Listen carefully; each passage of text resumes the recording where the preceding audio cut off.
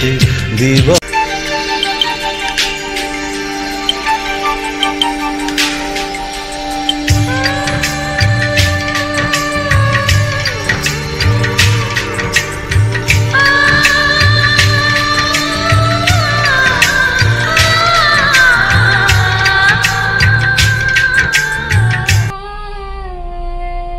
শুভ সন্ধ্যা।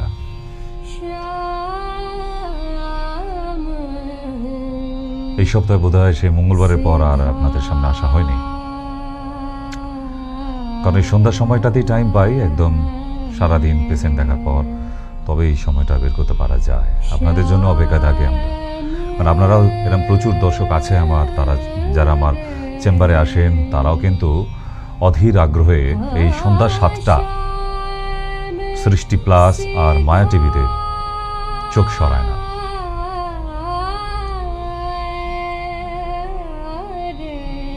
আমি জানি বিগত কটা দিন ধরেই বেশ পুজোর আমেজে নতুন অনেক অনুষ্ঠান চলছে, সবই তো পুজোর আমেজ। যে হসপিটালে 4 দিন ভর্তি থাকবে তার কাছেও পুজো, আর যার বাড়িতে পঞ্চমীর দিন কেউ মারা যাবে তার বাড়িতেও তো পুজো। কিন্তু পরিবেশটা বদলে যায়। পুজো কি আর বন্ধ হবে কারোর জন্য? না আপনার জন্য, না আমার জন্য, না। তাই এই পুজোর আমেজটা থাকি বা না থাকি সেটা তো পরের কথা। কত মানুষ আছি যারা আগামী 1 মাসের মধ্যে হয়তো চলেই যাব, কোনো ঠিক নেই, ওটা আমরা কে বলতে পারি, তাই না? কিন্তু তবুও পুজো, এই মনে আনন্দের রেশ নিয়ে চলে যাওয়াটাও তো ভাগ্যের ব্যাপার, তাই না?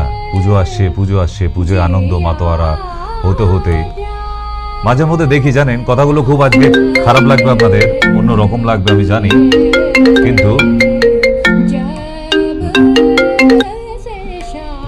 পরে ট্রাই করবেন, অসুবিধে নেই, কারণ এখন কথা হবে না আপনাদের সঙ্গে। যাদের খুব বুকিংয়ের জন্য যারা ফোন করছেন, আসতে চাইছেন যারা, তারা প্লিজ নিচে 2টি নাম্বারে ফোন করবেন। তেমন পুজোর আনন্দ মুহূর্তে সবাই ভিড়ের মধ্যে হয়ে করে থিম পুজো দেখতে যাচ্ছি লাইন দিয়ে, তার মধ্যেও দেখেছি বল হরি হরি বল বলে কারোর মৃতদেহ নিয়ে বাড়ির লোক শ্মশান ঘাটের দিকে যাত্রা করেছে। মানে খুব অবাক, আমি একা নই, সবাই। কেউ কেউ আবার হাসি চলে তার ছেলে বলে, ইস কাদের বাড়ির গেল রে, দশমীটাও দেখলো না। কিন্তু যার বাড়ির কেউ গেল সে তো একেবারের জন্যই চলে গেল, কিন্তু তবুও পুজো।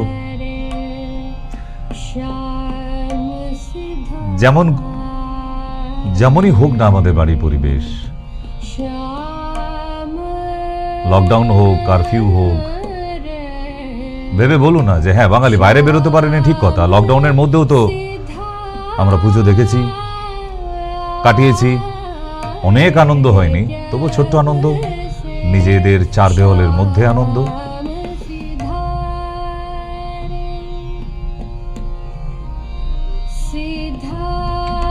তো সুতরাং বন্ধুগণ, না মন খারাপ করার কোনো ব্যাপার নয়, এগুলো বাস্তব, কঠিন বাস্তব। আমরা এত আমি আমি আমি করে বলছি, আমি এই আমি সেই, এরকম অনেক আমি দেখলাম জীবনে, আমার এই ছোট্ট জীবনে অনেক আমি দেখলাম, অনেক বড় বড় দাদার দাদা দেখলাম। তাই এগুলো কিসের জন্য এত হম্বিতম্বি কিসের? মানে কেউ না কেউ কোনো না কোনো ভাবে তাকে পিছন থেকে ব্যাকিং দিচ্ছে, না আমার অমুক দাদা আছে, তুই জানিস আমি কে, হ্যাঁ তুমি হরিদাস পাল, তোমার পিছনে অনেক বড় দাদা আছে, কিন্তু ওই দাদা সবসময় তোমার পিছনে থাকবে না, যখন থাকবে না তখন তুমি হরিদাস পাল। তো এটাই যে আমরা এত অহংকার, এত হম্বিতম্বি, এত কিছু দেখাই, চিতাতেই সব শেষ। তো সুতরাং চাঁদিনো কি চাঁদ ফির অন্ধেরি রাত, এই 2 দিনের জন্য এসেছি, তাতে আমার মনে হয় যে মানুষের সঙ্গে ভালো ব্যবহারটা করে চলে যাওয়াটাই বেটার। মারা যাবার পর আর কিছু না হোক, রজনীগন্ধা না হোক, গাঁদা ফুলের মালা দেবার দুটো লোক পাওয়া যায়, শ্মশান ঘাটে নিয়ে যাবার দুটো লোক পাওয়া যায়, আর বাকি কিছু লোক আছে সারা বছর ধরে কারোর না কারোর পিছনে কাটি করে যাচ্ছে। তো সেই কাটি যখন তার নিজের পিছনে চলে যাবে তখন, তাই না? কি দরকার, ঢাকে কাটে দিন না, আনন্দ বাড়বে তো। কাটি করে কোনো লাভ নেই, কাটি দেওয়া একদিন বন্ধ হয়ে যাবে এমনি। ওসব চমকানো আর একজনকে ধমকানো, দেখবেন সব বেলুনের হাওয়ার মতো বেরিয়ে গেছে। দাদারও দাদা আছে, তাহলে এত অহংকার কেন? আজকে আমি যাই বলতে পারে এই করে দেবো সেই করে দেবো, মানে কারোর না কারোর ভরসায় কিন্তু আরেকটি লোক আরেকজনের কাছে অহংকারটা দেখায়, তাই না? একটা মানুষ অহংকারী হয় তখনই যখন তার পেছনে বুঝে যায় যে আমার পেছনে ব্যাকিং অনেক, প্রধানমন্ত্রী, মুখ্যমন্ত্রী, দাদা, নেতা সবাই, তখন তার মাটিতে পা পড়বে না অহংকার। কিন্তু সে রাতে ঘুমোতে যাবে একা, বাথরুমে যাবে একা, ঘরে থাকবে একা, তখন দাদা নেতা থাকবে তখন। তাই অহংকার দেখিয়ে লাভ নেই। মানুষের সঙ্গে ভালো সম্পর্কটা রেখে দিয়ে যেতে পারলে মনে হয় ভালো হয়, তাই না? তো যাই হোক, এমনি করে একের পর এক দিন চলে যাচ্ছে আর আমরা মৃত্যুর দিকে ছুটে চলেছি। প্রতিটা দিন, প্রতিটা মুহূর্ত। তাহলে আমাদের প্রয়োজনটা কি সব থেকে বেশি? প্রতিটা মুহূর্ত আনন্দের সঙ্গে কাটানো, এনজয় করে কাটানো। সে আমরা যে যেখানে যে পজিশনেই থাকি না, পরের সম্পত্তি দেখে লোভ, আমার আপনার লোভ করে লাভ আছে কি? ওনার 4 তলা বাড়ি আছে, ওনার 10 তলা, ওনার 4টে গাড়ি, কি লাভ? যার আছে তার শুধু শুধু নিজের মনের মধ্যে দ্বন্দ্ব তৈরি করা তো, তাই না? তাই আমাদের যা আছে আমরা সেটা নিয়ে খুশি থাকি না, ভালো থাকি, সুস্থ থাকি, এটাই সব থেকে বড় কথা। জানি না কতটা বোঝাতে পারছি আপনাদের। তবে আজকের এই অনুষ্ঠানটা আজকের রিকোয়েস্টের জন্যই করা। আজকে আসানসোল থেকে বেশ একটা গোটা ফ্যামিলি এসেছিল পুরো। তাদের মেজরিটি প্রবলেম ছিল টিউমার, সিস্ট, ফাইব্রোডেনোমা, ফাইব্রয়েড না, ফাইব্রয়েড অ্যান্ড সিস্ট। তো তারাই বলে গেল যদি আর একবার অনুষ্ঠানটা দেন তাহলে আমরা বাড়ি পৌঁছে গিয়ে, না হলেও আমরা ইউটিউবে পাবো। নো প্রবলেম, ওনাদের জন্যই করা। এরকম রিকোয়েস্টে তো অনেক, আপনাদের রিকোয়েস্টেও তো করেছি, আপনারা আবার করতে পারেন। আমি চেষ্টা করবই যে হ্যাঁ, একটা টপিকের ওপর তো সেগুলো নিয়ে স্টাডি করতে হয়, প্রেজেন্টেশন বানাতে হয়, তারপর না একটা প্রেজেন্টেশনে আসা যায়। আর সেই বিষয়টা যদি আমার নলেজে না থাকে তাহলে আমি করি না, পারি না, যেটা করে লাভ নেই, দেখাই না। আমি যেগুলো পারি সেগুলো করি। তাই আজকে সিস্টার ফাইব্রয়েডেনোমা নিয়ে তাদের রিকোয়েস্ট ছিল। তো চলুন একটা ছোট্ট গান দিয়ে, আমরা খুব পুরনো গান, সেটা দিয়ে শুরু করি আজকের অনুষ্ঠান। চলুন।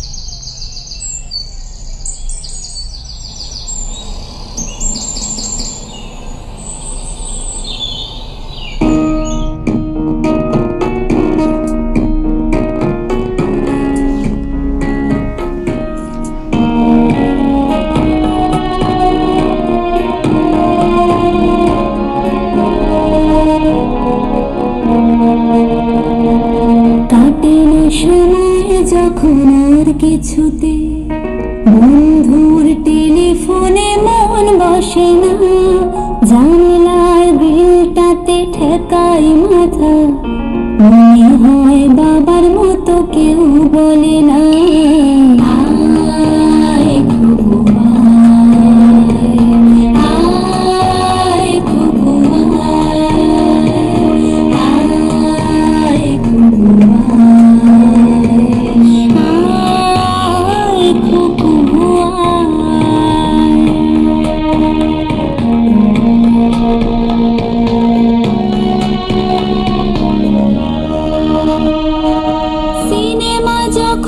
চোখে জ্বালা ধরা, গরম কফির মজা জড়িয়ে যায়, কবিতার বইগুলো ছুঁড়ে ফেলি, মনে হয় বাবা যদি বলতো আমায়,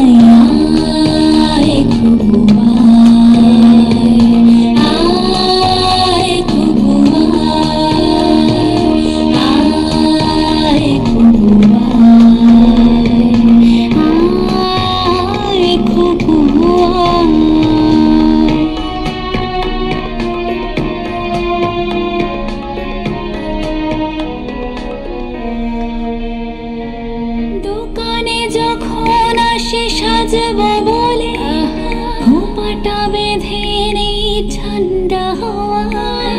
আর শীতে যখনই চোখ পড়ে যায় মনে হয় বাবা যেন বলছে আমায়, আয় খুকু আয়, আয় খুকু আয়, আয় খুকু আয়, আয় খুকু আয়। প্রতিটা বাবা মার কাছেই তার ছোট্ট মেয়েটি কিন্তু পুতুলের মতো, তাই না? আমরা ছোট্টবেলা থেকে সেরকম ভাবে তুলোই করেই মানুষ করি, কিন্তু প্রতিটা বাবার কাছেই কিন্তু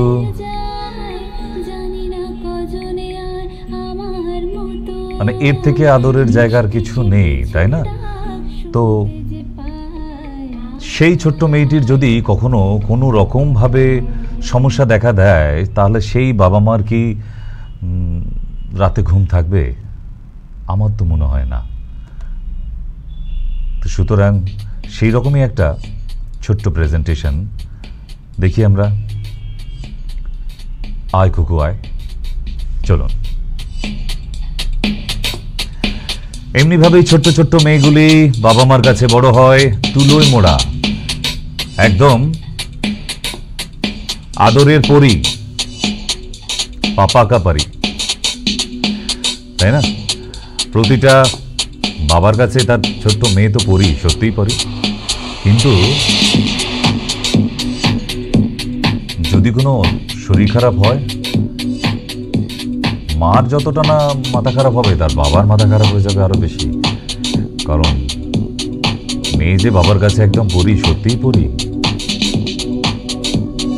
মানে তা দিন রাতের স্বপ্ন জুড়ে তার বাবার জীবনের ড্রিম গার্ল তার ছোট্ট মেয়েটি, তাই না?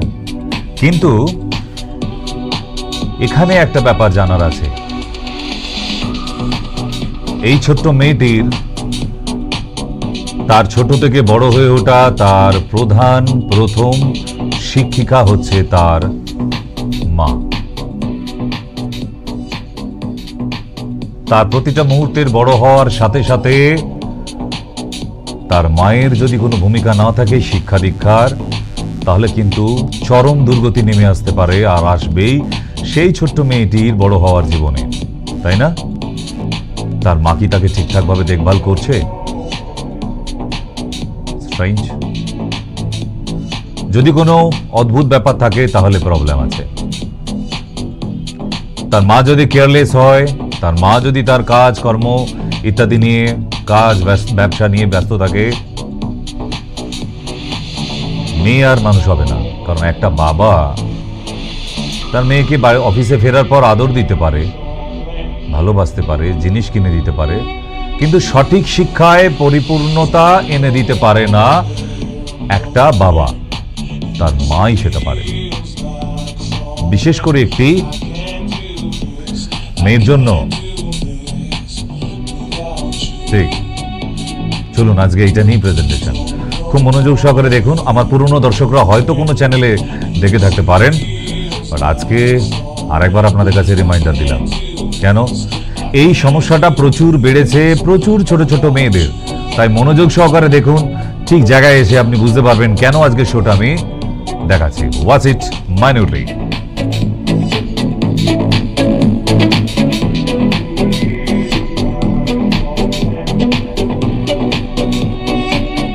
Rahima, she is 12 years old, slowly growing up. Suddenly, she have seen some other things. তার মায়ের কাছে দিনের পর দিন আস্তে আস্তে বড় হয় এবং তার কাছে একটা একটা গোপনীয়তা খুলতে থাকে, জানতে থাকে যে একটি মেয়ে বড় হওয়ার সাথে সাথে তার শরীরে শারীরিক পরিবর্তন, সেটা যদি তার মার থেকে না জানতে পারে, সেই মেয়ের কাছে হঠাৎ চমকে ওঠার মতনই ব্যাপার হয়ে যায়, তাই না? চলো, ফার্স্ট ডে পিরিয়ড স্টার্ট। মেয়েটি চমকে ওঠে,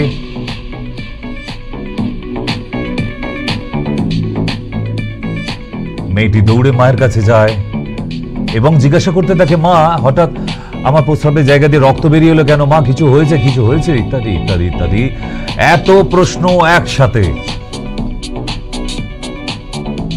তাই হঠাৎ করে এত প্রশ্নের সম্মুখীন হওয়ার আগে তাকে 8 বছর বা 9 বছর বয়স থেকেই মেয়েটিকে, তার ছোট্ট মেয়েটিকে ধীরে ধীরে বোঝানো উচিত তার মার যে এইটা স্বাভাবিক, ইটস নট অ্যাবনর্মাল।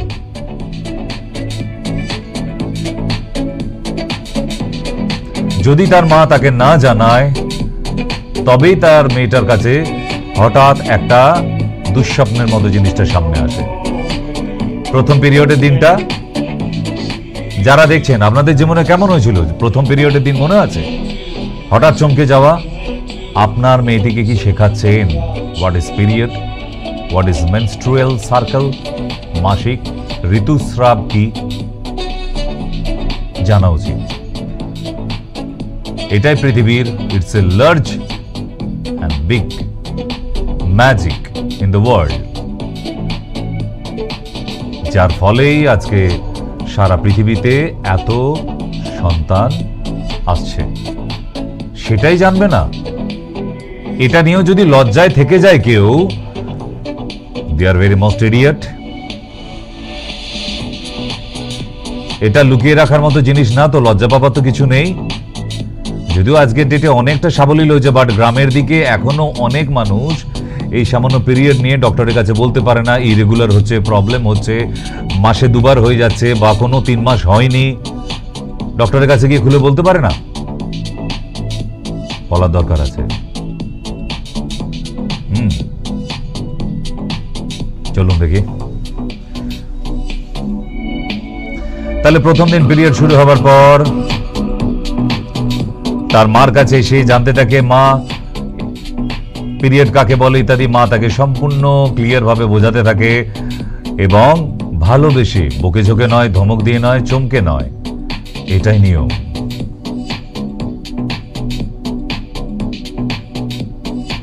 এই দৃশ্যটি দেখার পর অনেকেই ঘেন্না করছেন, ইস ডাক্তারবাবুর মাথা খারাপ হয়ে গেছে, কি সব দেখাচ্ছে।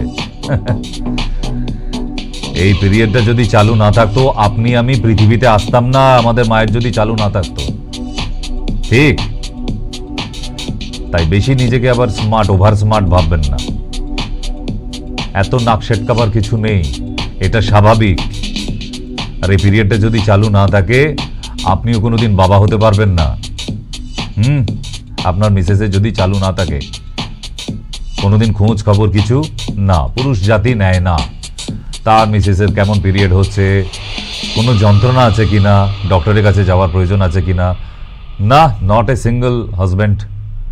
এই ব্যাপারে কোনো হাজব্যান্ডের কোনো মাথা ব্যথাই নেই। কেন নেই? এদিকে যদি তার স্ত্রী মা হতে না পারে তখন তো একদম হাইকোর্ট অব্দি কেসটা চলে যায়, চলো ডিভোর্স করে ফেলতে হবে, তুমি মা হতে পারবে না, আমায় বাবা করতে পারবে না, তোমার মতো মহিলাকে আমার বাড়ির বউ হয়ে থাকতে হবে না, আমি আরেকজনের ব্যবস্থা করে নিচ্ছি, ইত্যাদি ইত্যাদি ইত্যাদি এটসেট্রা। তাহলে কোর্ট ডিভোর্স অব্দি চলে যাচ্ছে। কোনোদিন কি জানার চেষ্টা করেছি আমাদের এই পুরুষ জাতি যে মিসেসের পিরিয়ডটা কোনো পেইনফুল হচ্ছে না তো?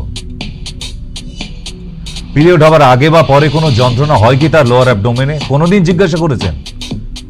নিজের বুকে হাত দিয়ে বলুন তো। অনেক পুরুষ মানুষ বসে আমার টিভির পর্দার সামনে বসে আছেন, নিজের মিসেসকে জিজ্ঞাসা করেছেন কোনো মাস, এত বছর আপনার বিয়ে হয়ে গেছে? সো এইটা হয় না বলেই আজকে কিন্তু এত বড় সমস্যা। যখন টিউমার হয়ে যায়, বিরাট টিউমার হয়ে গেছে, একবারে ডক্টরের কাছে গিয়ে তখন কাটাই ছাঁটাই, অপারেশন ইত্যাদি ইত্যাদি। কেন? আগে থাকতে নয় কেন? এটাই ব্যাপার।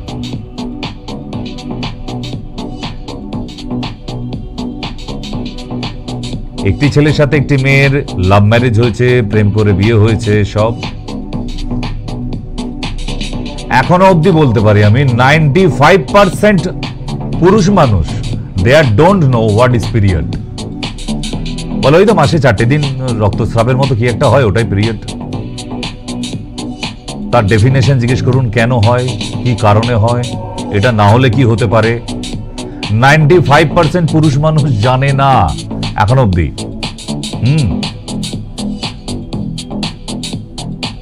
আজকে আপনি জানেন না বলেই আপনার মিসেসকে কষ্ট পেতে হয়। আজকে আপনি জানার চেষ্টা করেননি বলেই আপনার মেয়েটার আজকে এত বড় প্রবলেম। আপনি দাদু হতে পারছেন না, মেয়েটা আপনার ম্যারেজ মা হতে পারছে না। এই খবরটা যদি অনেক আগে থাকতে ডক্টরের সঙ্গে ডিসকাশন করানো যেত তাহলে কোনো প্রবলেম থাকতো না। এটাই জানার প্রয়োজন। চলুন নেক্সট দেখি। অ্যাবডোমিনাল পেন, মারাত্মক পেন হতে থাকে কারোর কারোর, অসহ্য। মনে হয় ভ্যাজাইনার ভিতর দিয়ে কোনো করাত চালিয়ে দিচ্ছে, তবু আমরা কোনো জানার চেষ্টা করি না।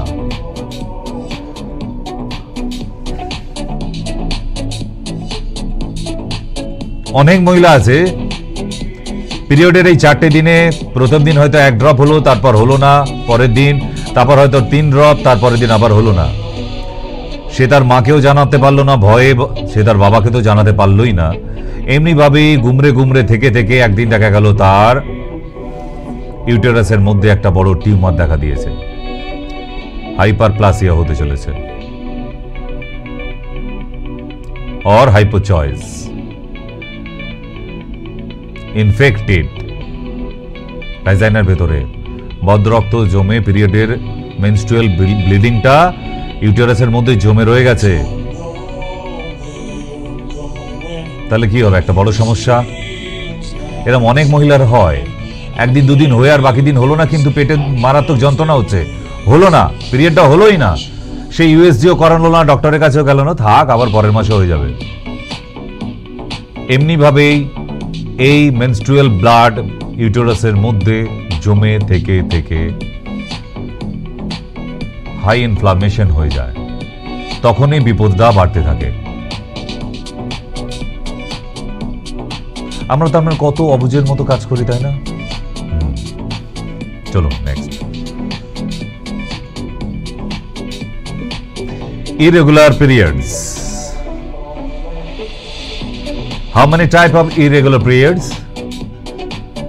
Amenorrhea, oligomenorrhea and menorrhea.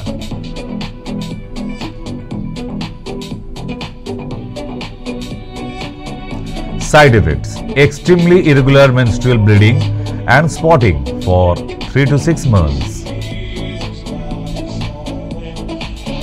Mood change, sewing mood হয়ে যায়, ব্রেস্ট টেন্ডারনেস হয়ে যায়, ওয়েট বেড়ে যেতে থাকে। এই হচ্ছে এন্ডোমেট্রিয়াল হাইপারপ্লাসিয়া, যেটা বলছিলাম যে ব্লিডিং পিরিয়ডটা হলো না কিন্তু ইউটেরাসের মধ্যে জমে রয়ে গেল। বাঁদিকে চিত্রটা দেখুন, যার ফলে 4 দিন মিনিমাম পিরিয়ড হবার কথা, সেখানে মাত্র 2 দিন পিরিয়ড হলো, কিন্তু 2 দিন হলো না। এই 2 দিনের ব্লিডিংটা ভেতরে জমে রয়ে গিয়ে হাইপারপ্লাসিয়া হয়ে গেল। সেই মহিলাকে কিন্তু আগামী দিনে দারুণভাবে ভোগাবে, মারাত্মক। তাহলে বুঝতে পারছেন যে একটি মহিলা জন্ম থেকে মৃত্যু অবধি এই হরমোনের উপর ডিপেন্ড করে বেঁচে থাকে। যেখানে হরমোনাল ইমব্যালেন্স হয়ে যায় ওই মহিলার, সেখানেই প্রবলেম হয়ে যাবে। গনাডোট্রপিক হরমোন, ইস্ট্রোজেন, প্রোজেস্টেরন, সামান্য টেস্টোস্টেরন ইত্যাদি ইত্যাদি। সো এইগুলো যদি ডিসকাশন করতে না পারেন উইথ এনি ডক্টরস, তাহলে কিন্তু আমাদেরই বাড়ির স্ত্রী, মেয়ে, আরও যারা আছে, মা, কাকিমা, জ্যাঠা, মাতৃস্থানীয় যারা, তাদেরই সমস্যা হয়ে থাকে। কেমন? এইগুলো এই জন্য ডিসকাশনের দরকার। কত মেয়েদের আছে ওভারিতে সিস্ট হয়ে গেছে, দুম করে গিয়ে তাকে অপারেশন করে দিয়ে চলে এলো। তার বাবা একবারও ভাবলো না মেয়েটার বিয়ে হয়নি এখনো, আমি এখনই একটা ওভারি কেটে বাদ দিয়ে দিলাম, সে আগামী দিনে মা হতে পারবে তো? তাহলে ওই মেয়েটি কি করবে? অ্যাডপশন নিয়ে কাটাবে, দত্তক বাচ্চা নেবে। এটা কি লাইভ হলো? তাই না? তার মানে একটি মেয়ে যদি মা হতে না পারে, সে অসম্পূর্ণ নারী।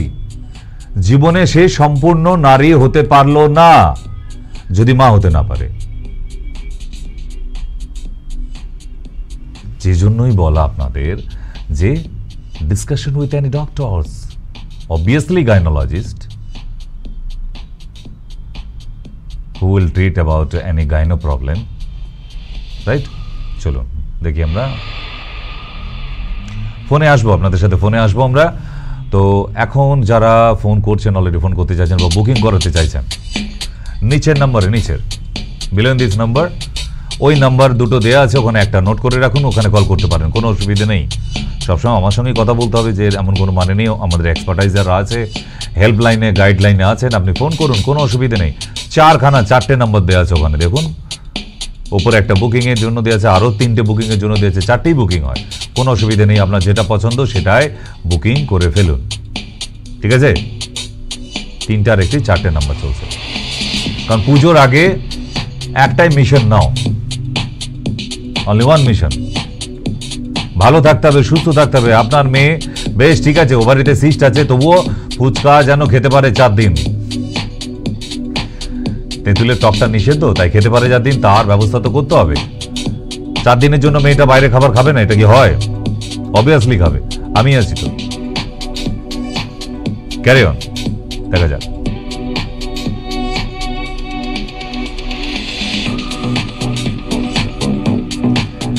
এইগুলো হচ্ছে যেগুলো তুলোর পিজের মতো দেখছেন, this is fibroids, uterus fibroids, ইন্ট্রামিউরাল fibroids, submucosal fibroids and pedunculate subserosal, মানে সবকটা ফাইব্রয়েড। এবার এক এক জায়গায় হয়েছে বলে সেগুলো আলাদা আলাদা নাম আছে, ওগুলো আপনাদের জানার প্রয়োজন নেই, ওগুলো ডক্টররা জানলেই হবে। বাট এগুলোকে এখন খুব বড় না হয়ে গেলে উইদাউট অপারেশনে এই যে টিউমারগুলো দেখতে পাচ্ছেন, এই টিউমারগুলোকে রিমুভ করা যায় by medicine without operation. Yes, এখন আর কথায় গিয়ে হই হই করে অপারেশন করে ফেলতে হয় না, না হয় না। অনেক বড় না হয়ে গেলে মিনিমাম 7 to 8 or 10 সেন্টিমিটার হয়ে গেছে, না সেখানে কোনো রিস্ক নেব না, আমি নেব না। খাইটাই বড় করেছেন, যান এবার অপারেশন করুন। বাট যেগুলো 4 mm 5 mm অব্দি হয়ে গেছে, 4 mm 5 mm বলছে না, 4 সেন্টিমিটার বা 5 সেন্টিমিটার অব্দি হয়েছে, সেগুলোকে রিমুভ করা যায়, সেগুলোকেও যায়, বাট 5 to 6 মান্থের মতো টাইম লাগে। আমি বলবো অসুবিধা হলেই, ইরেগুলার পিরিয়ড হলেই একটা ইউএসজি করান, ছোট থাকাকালীন এগুলোকে রিমুভ করানো যায়। কেমন?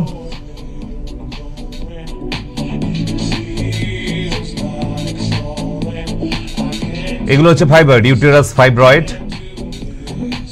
আপনাদের ইউএসজি আল্ট্রাসোনোগ্রাফি করালে তাতে এই ছবিগুলো দেখতে পান না, আমি ডিটেল দেখাচ্ছি, বাট রিপোর্টগুলো তো পান।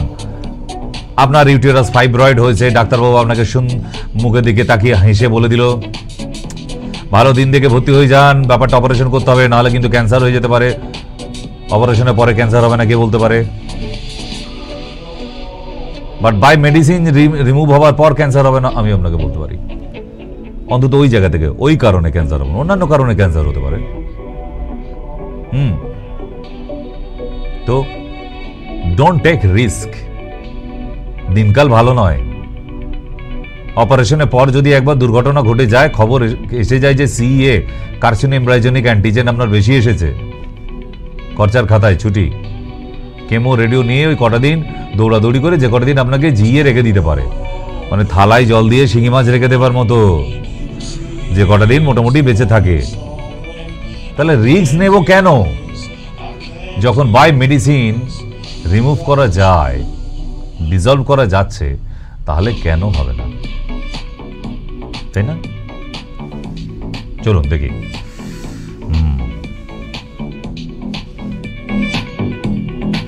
Common causes of heavy menstrual bleeding, প্রচন্ড ব্লিডিং হয় যাদের, খুব ব্লিডিং হচ্ছে, থামাতে পারছে না, extreme.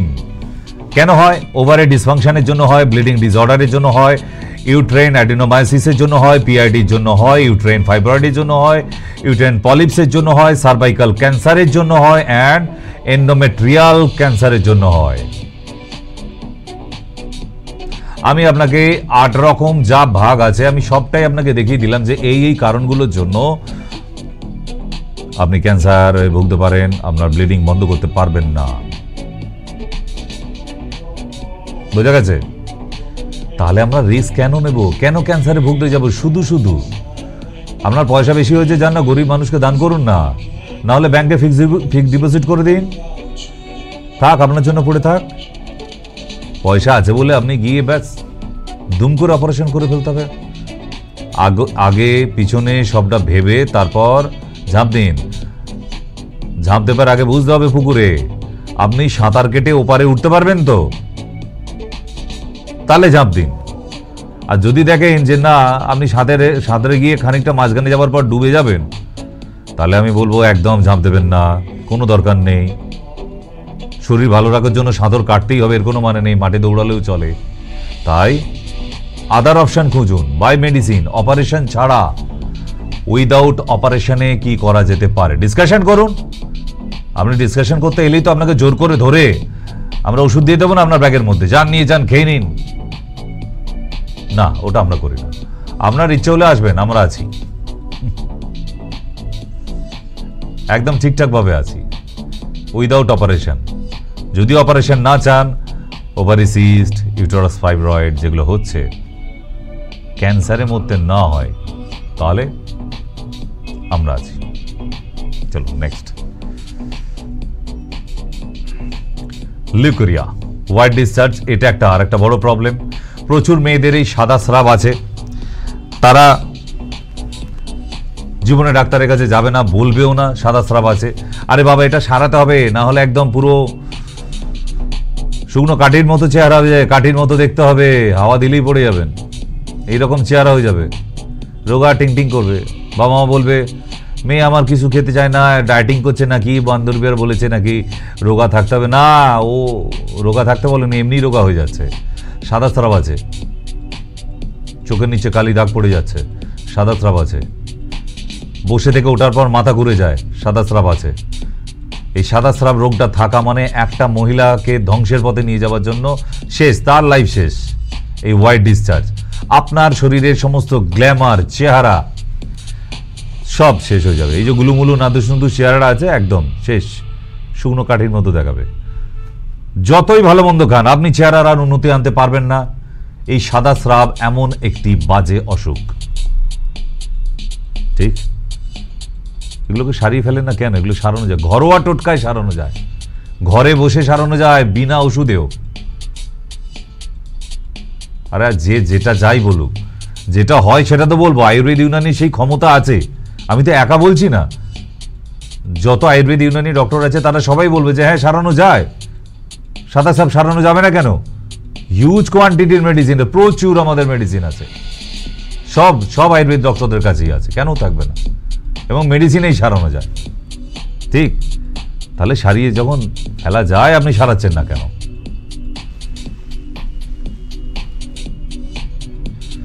Normal ovary, follicular cyst, এই হচ্ছে ওভারিয়ান সিস্ট।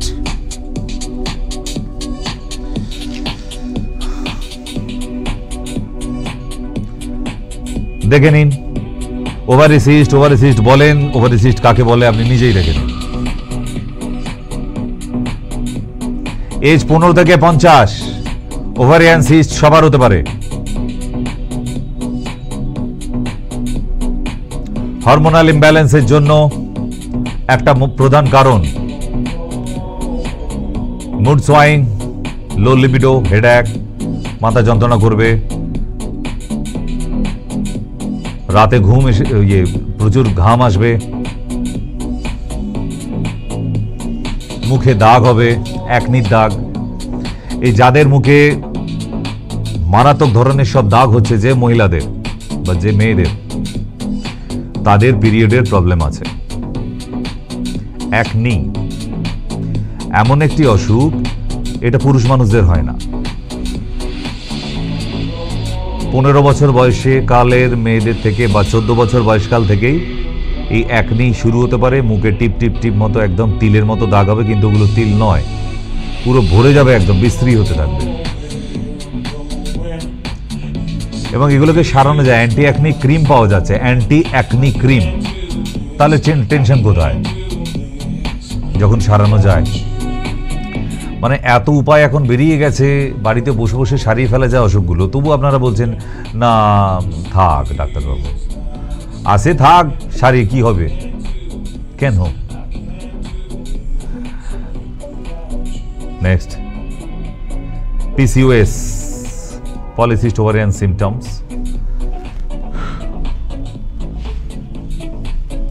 যাদের এই PCOD PCOS থাকবে তাদের আর একটা সিমটম বলে দিই, চুল পড়তে থাকবে মারাত্মক।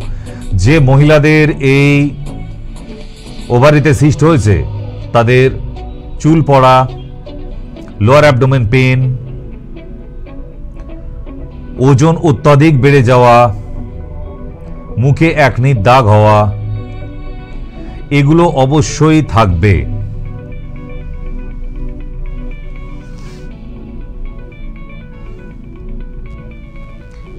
আনওয়ান্টেড হেয়ার, প্রচুর মহিলা আছে যাদের এরকম দাড়ি বেরিয়ে যাচ্ছে, গোঁফ হয়ে যাচ্ছে।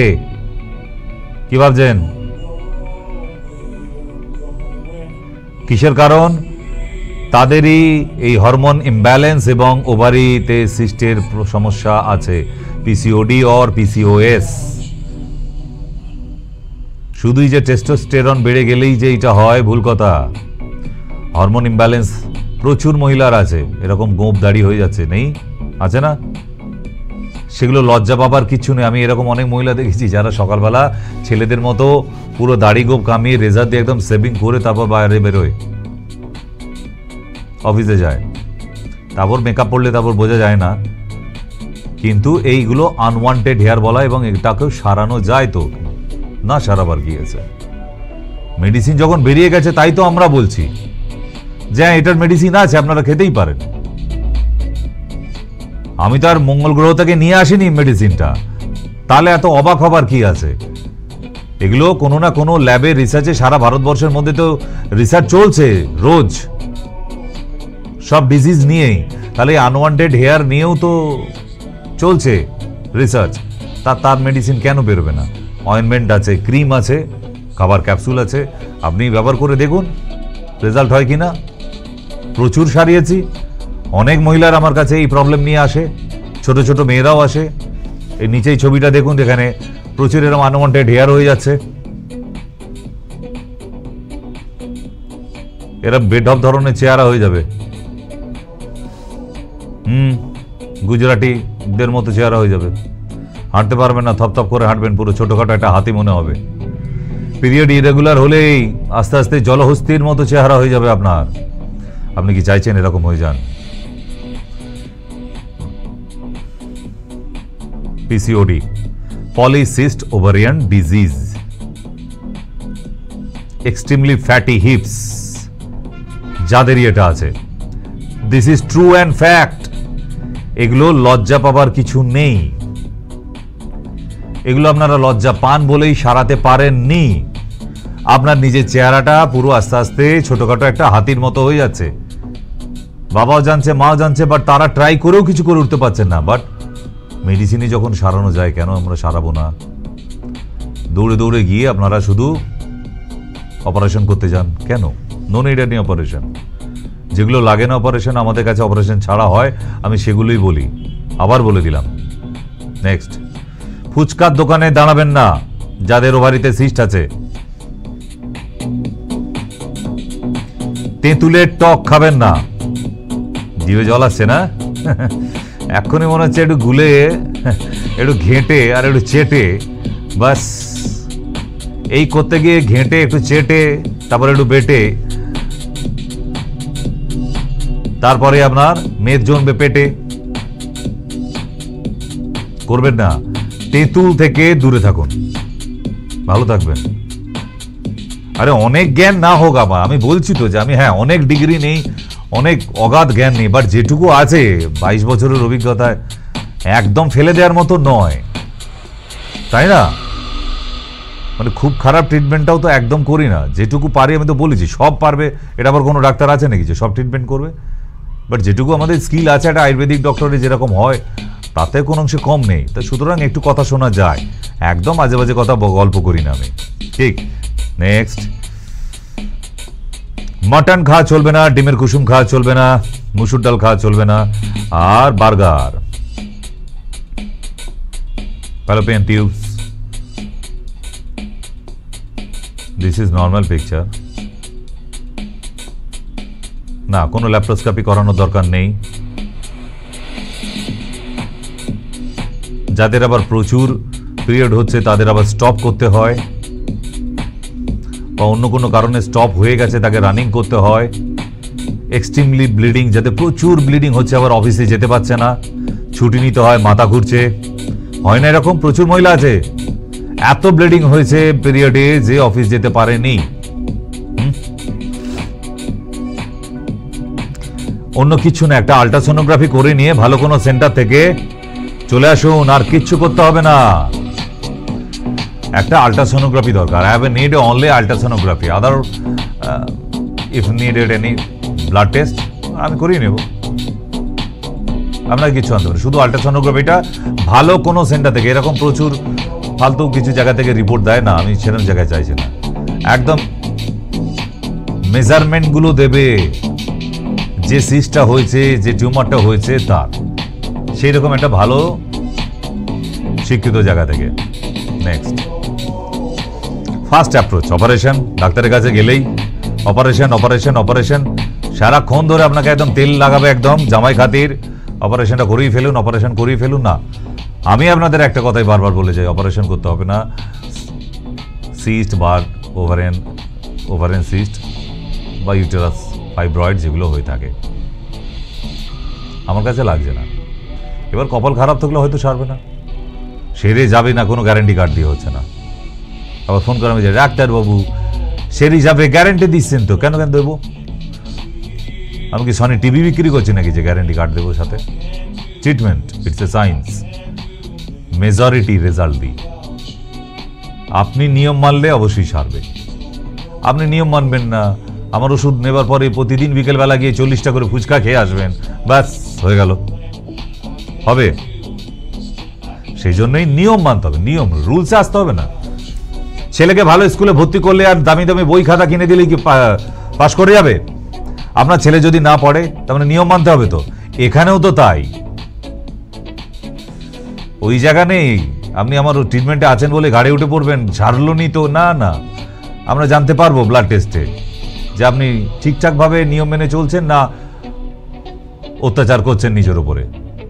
যদি অত্যাচার করে সেটাই করুন, কেন আবার ওষুধ খাচ্ছেন তাহলে, তাই না? সারার ইচ্ছে হলে নিয়ম মানতে হবে, ব্যাস এটাই। অপারেশনের দরকার নেই বলছি তো। নেক্সট, লাগবে না surgery. Did you ask your doctor what would happen after the operation? আপনার ডক্টরকে জিজ্ঞেস করবেন আফটার অপারেশন কি হবে, সুস্থ থাকবে তো রোগী, না ক্যান্সার হতে পারে? জিজ্ঞেস করবেন তো, যিনি আপনাকে অপারেশন করবে আপনি তাকে জিজ্ঞেস করবেন না আফটার অপারেশন, অপারেশনের পরে আপনার রোগীটার ক্যান্সার হবে না তো, ভালো থাকবে তো?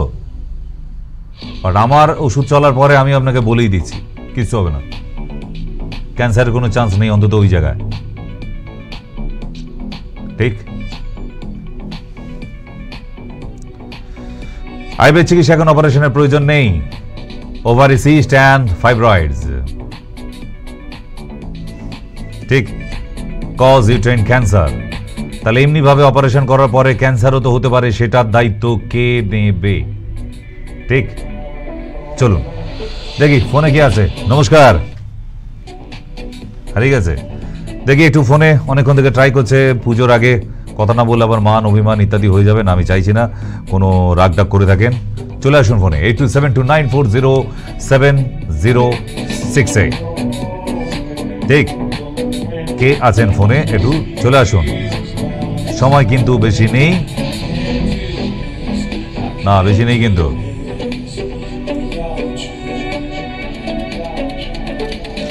হ্যাঁ, ওভারসিস নেই, যদি কোশ্চেন থাকে থাকে। হ্যালো, বলে ফেলুন। হ্যালো স্যার, শুনতে পাচ্ছি, বলুন। হ্যাঁ স্যার, আমি টিভিতে আপনার প্রোগ্রাম প্রতিদিনই দেখি, আমার ভীষণ ভালো লাগে, কিন্তু ওই আপনি আজকে বললেন ওই সাদা স্রাব সম্বন্ধে, আমার সাদা স্রাব হয় আর গ্যাসেরও প্রচুর প্রবলেম আছে, মানে অ্যাসিডিটিও ভীষণ হয়, সাদা স্রাবটাও হয়। চিকিৎসা করেছিলাম অ্যালোপ্যাথি, কিন্তু কমেনি। ঠিক আছে, আয়ুর্বেদ বাকি আছে, করে নেবেন। কি বলছেন স্যার? আয়ুর্বেদটা তো বাকি আছে, আয়ুর্বেদ তো করা হয়নি, তাহলে করে নেবেন। আমি তো আছি। আয়ুর্বেদ, হ্যাঁ আয়ুর্বেদ করা হয়নি, কিন্তু আমি প্রতিদিনই কিছু না কিছু ওষুধ বা কিছু বলেন, কিন্তু সাদা স্রাবটার জন্য তো কিছু বললেন না। ওর জন্য ইউটিউবে চলে যান, ইউটিউবে গিয়ে দেখুন। সবসময় বলতে হবে এর কি মানে আছে। ইউটিউবে চলে যান, ইউটিউবে সব বলা আছে, ওখানে গিয়ে দেখলেই পেয়ে যাবেন সাদা স্রাব হলে কি করতে হবে, কি খেতে হবে, সব আপনাকে জানিয়ে দেওয়া হবে। ঠিক আছে, চলুন। নমস্কার। হ্যালো হ্যালো, হ্যাঁ বলুন।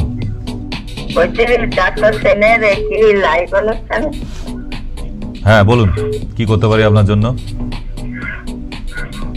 বলছি কদিন আগে নাম লেখাতে হয়? মিনিমাম 1 সপ্তাহ আগে। আচ্ছা, পুজোর পর যাবো। কেন কেন মা, পুজোর আগে আসলে কি হতো? একটু অসুবিধা আছে, পুজোর পর যাবো। তাহলে আমি দেখে আসি আপনাকে বাড়িতে গিয়ে। হ্যাঁ, তাহলে আমি বাড়িতে চলে যাই, বাড়ি ঠিকানা দিয়ে দিন, দেখে আসি একদিন আপনার। না না, ও বাড়িতেও যেতে বলবেন? বাড়িতেও যেতে বলবেন না? ঠিক আছে তাহলে।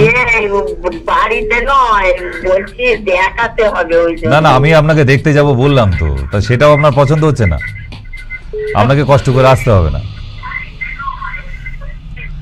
ঠিক আছে, ওকে, পুজোর আগে একদিন, পুজোর পর একদিন চলে আসুন মা, আমি আছি। নমস্কার। হ্যাঁ বলুন।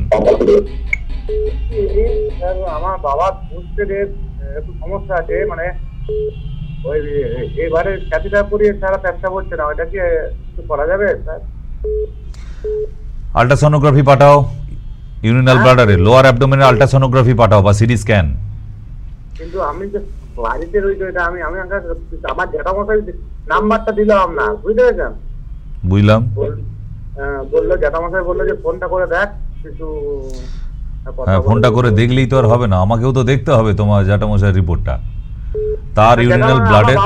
আচ্ছা বাবার, হ্যাঁ, তা বাবার লোয়ার অ্যাবডোমেনে ইউরিনাল ব্লাডারের মধ্যে কি দুর্ঘটনা ঘটে বসে আছে, কেন সেখানে ক্যাথিটার লাগাতে হচ্ছে, সেটা না দেখে আমি কি তোমায় জল পোড়া পড়ে দেবো এখান থেকে? তোমার তাই মনে হয়? না না, সেটা নয়, আমি তো হঠাৎ এখান থেকে ফোনটা করলো, জ্যাঠামশাই নাম্বার। তা বাবাকে বলে দেখো, বা বাড়িতে যদি আর কেউ থাকে, সিটি স্ক্যানের রিপোর্টটা ছবি তুলে আমার নাম্বারে, এই যে নাম্বারে কথা বলছেন এই নাম্বারে পাঠাতে বলুন। হ্যাঁ, এবং নিচে লিখবেন কেন রিপোর্টটা পাঠিয়েছেন, কি কারণে, কি জানতে চাইছেন। ঠিক আছে, কারণটা জানতে হবে। শুধু রিপোর্ট পাঠিয়ে বসে থাকবে না বাবা, ওরকম 1000 করে রোজ রিপোর্ট আসে, রিপোর্টের কারণটা না নিলে বোঝা যায় না।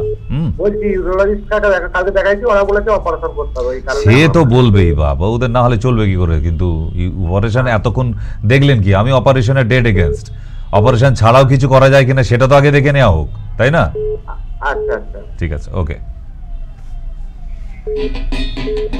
হ্যাঁ বলুন। হ্যাঁ হ্যালো ডাক্তারবাবু। বলুন। আমি হাওড়া থেকে বলছিলাম। হাওড়া কোথায় মা? হাওড়ার বেলগাছিয়া থেকে বলছিলাম ডাক্তারবাবু। বলুন। হ্যাঁ বলছি ডাক্তারবাবু, আমার একটু ফিসচুলার সমস্যা নিয়ে বলতাম আপনাকে। আবার নতুন করে কি শেখাবে গো আমার ফিসচুলায়? ফিসচুলা হয়েছে, ডাক্তার দেখাতে হবে, ওষুধ খেতে হবে, আর নতুন করে কিছু বলার নেই। মাংস খাওয়া বন্ধ করে দাও, কাল থেকে মাংস খাওয়া বন্ধ করো। এই রোজ রোজ করে যে হাঁড়ি হাঁড়ি রান্না করে মাংস খেয়ে ফেলছো, ছাড়বে না কোনোদিন। মাংসটা বন্ধ করতে হবে। মাংস ডিম সব ছেড়ে দিয়েছি ডাক্তারবাবু। এই ফেব্রুয়ারি মাস থেকে আমার হয়েছে ফিসুলাটা। এবার আয়ুর্বেদিক ডাক্তারকে দেখিয়েছি, উনি ফিসুলোগ্রাম করিয়েছে। করানোর পর ফিসুলোগ্রাম রিপোর্টে আপনার কোনো সেরকম কিছু আসেনি, বলছে no communication with anal canal R rectum. এবার তারপর থেকে উনি সপ্তবিংশতি আর চন্দ্রপ্রভা এই দুটো ওষুধ দিয়ে যাচ্ছে, কিন্তু অ্যানাল ক্যানেলটার ভিতরে সুরসুর করে আর আপনার ব্যথা হয়ে ওঠে।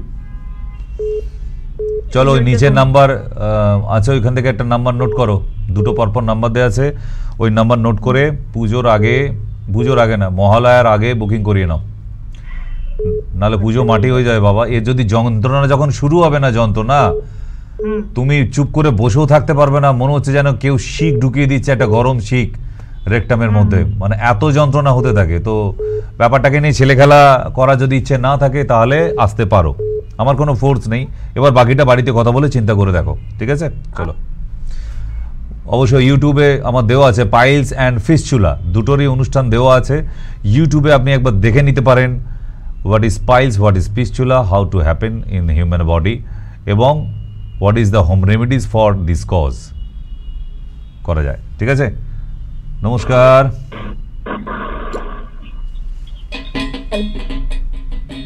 বলুন, চুপ করে থাকবেন না, সময় নেই এত।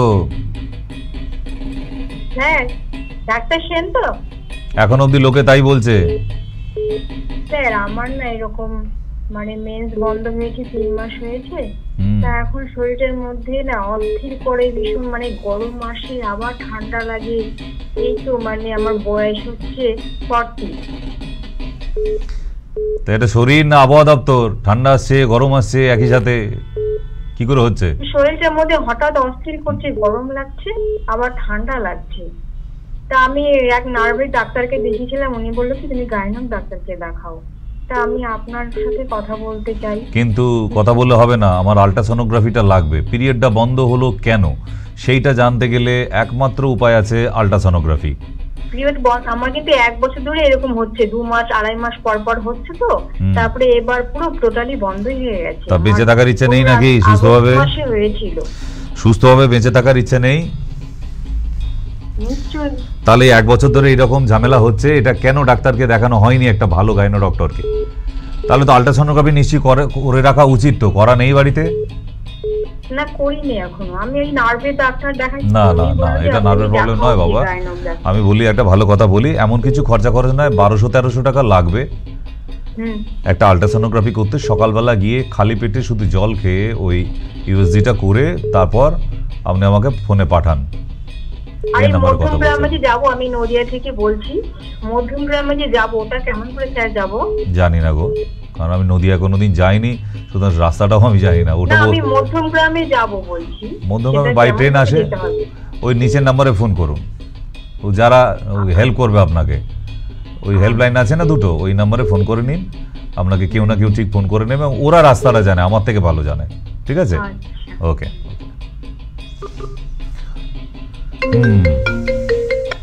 নমস্কার। মহাপুরুষ টিভি চ্যানেলে ফোন করে মিস কল দেয়নি, বোধহয় থানাতেও মিস কল দেন। নমস্কার। হ্যালো, বলুন। হ্যাঁ ডাক্তারবাবু, বলা যাবে? হ্যাঁ বলছি। হ্যাঁ বলছি ডাক্তারবাবু, গ্যাসের সমস্যায় খুব ভুগছি। সারা দেশ ভুগছে, আপনি একা? হ্যাঁ খুব, এলোপ্যাথিক দেখে দেখে হায়রান হয়ে গেলাম, কিন্তু কোনো মতে রিপোর্ট ঠিক হচ্ছে না। গ্যাসোরিড, গ্যাসোরিড টনিকটার নাম। গ্যাসোরিড যদি টনিকে নেন, আর যদি পাউডারে নেন গো গ্যাস, দিনে 2 বার করে, ঠিক আছে? আপনার নিকটবর্তী যে কোনো আয়ুর্বেদ দোকানে পেয়ে যাবেন। নমস্কার। হ্যাঁ বলুন।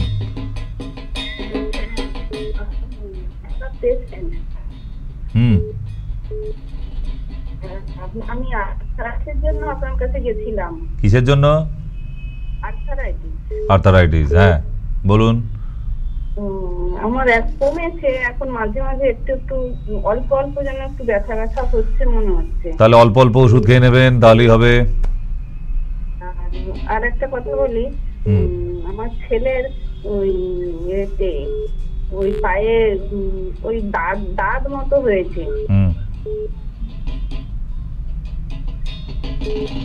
দাঁত হয়েছে, ডার্মোসার্স বলে একটা ক্রিম পাওয়া যায়, আপনার বাড়ির কাছে যে কোনো দোকানে পেয়ে যাবেন। ডার্মোসার্স, ডার্মোসার্স, ওটাকে একটু লাগিয়ে দিতে বলবেন দিনে 2 বার করে, দুপুরে 1 বার রাতে 1 বার লাগাবে, ঠিক হয়ে যাবে। বেশি দিন লাগে না, সেরে যায় তাড়াতাড়ি। ডার্মোসার্স, ঠিক আছে? না, পুজো পুজো আসছে, বেশি একটা ব্যাপার এসে গেছে কিন্তু, কারণ মাঝের মধ্যেই ব্যাপারগুলো টিভি চালালেও বিভিন্ন অনুষ্ঠানের আগে একটু ঢাকের বাদ্যি দিয়ে শুরু করছে। কেন? আমেজ। মাঝের মধ্যে বাঙালি বেশ অনুভূতির মধ্যে ডুবে থাকতে ভালোবাসে, তাই এইগুলো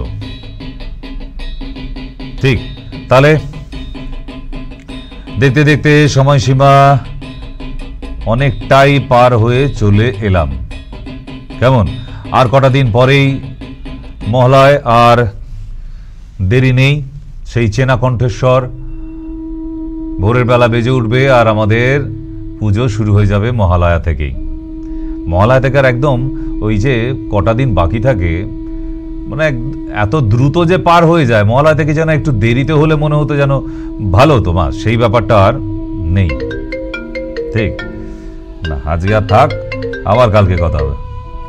তো সেই জন্যে বলে দিই আবার, যারা এতক্ষণ আমার সঙ্গে শুয়েছিলেন, যে এখন আমাদের চেম্বার দমদম এবং বারাসাত।